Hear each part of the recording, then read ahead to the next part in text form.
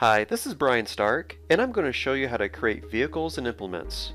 You want to make sure you add your tractors and combines prior to importing precision farming data, because doing this step now will save you time later in the year. It's also important to do this step if using Trimble AutoSync. From the home screen, go to Equipment. Start by clicking Add Vehicle.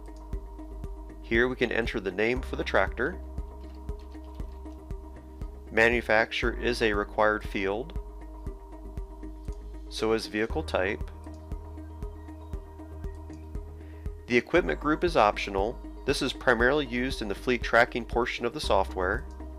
In this example, we'll choose row crop tractors. The cost per hour is optional, but is highly recommended.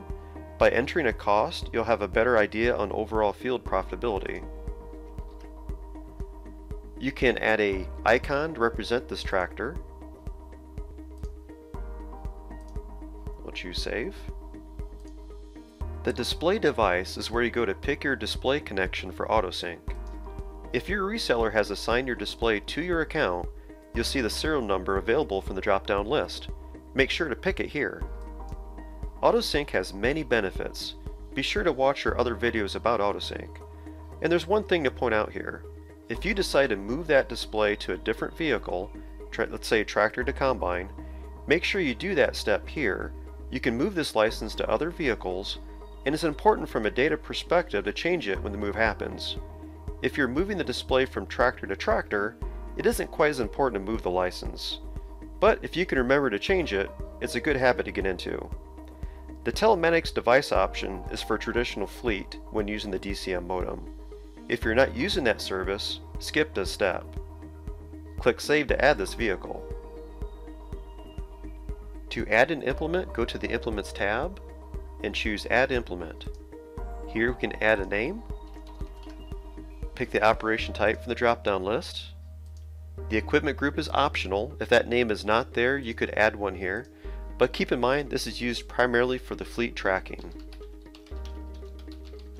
So if you're not using fleet tracking, you could probably just skip this step. But we'll just go ahead and choose it from the drop-down list. Unit cost. By entering the cost, you'll have a better idea on field profitability. We'll choose Save to add this implement. The Devices tab shows important detail about your display connections. Here we can see the display connection has been assigned to the tractor, but AutoSync is not working yet. For the AutoSync column, you'll see a yes or no.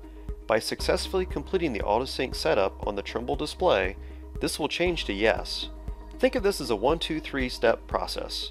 Number 1, set up the vehicle. 2, assign the display connection to the vehicle. And 3, complete the AutoSync setup on the Trimble display. Thank you for learning more about adding vehicles and implements. I hope you learned a few things along the way to make your life easier.